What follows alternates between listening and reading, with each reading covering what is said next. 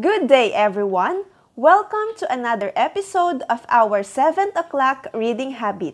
I am Ma'am Angelica Katipon, your storyteller of the week. True friends love you.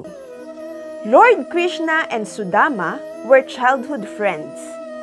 While Krishna thrived and prospered, Sudama didn't. He led the life of a poor Brahmin man, living in a small hut with his wife and kids. Most days, the kids wouldn't even get enough to eat from what Sudama got as alms. One day, his wife suggested that he go and ask his friend Krishna for help. Sudama was reluctant to seek favors, but he also didn't want his kids to suffer. So his wife borrowed some rice from the neighbors to make some rice snacks that Krishna liked, and gave it to Sudama to take it to his friend. Sudama took it and set out to Dwaraka. He was amazed at the gold that was used to build the city. He reached the palace gates and was obstructed by the guards, who judged him by his torn dhoti and poor appearance.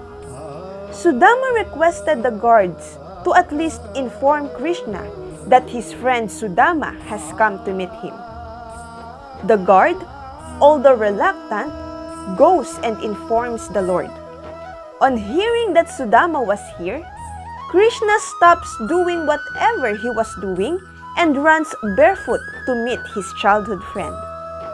Krishna hugs Sudama, welcomes him to his abode, and treats him with utmost love and respect. Sudama, ashamed of the poor man's rice snacks he got for Krishna, tries to hide it. But the all-knowing Krishna asks Sudama for his gifts and eats his favorite rice snacks that his friend brought for him. Krishna and his friend spend time laughing and talking about their childhood, but Sudama, overwhelmed by the kindness and compassion showed by his friend, is unable to ask for help. When he returns home, Sudama finds that his hut has been replaced by a huge mansion and his wife and kids are dressed in fine clothes. Sudama realized how lucky he was to have a true friend like Krishna. He didn't even ask, but Krishna knew what Sudama wanted and gave it to him. Moral lesson: true friends do not distinguish between rich and poor. They are always there for you when you need them. Thank you.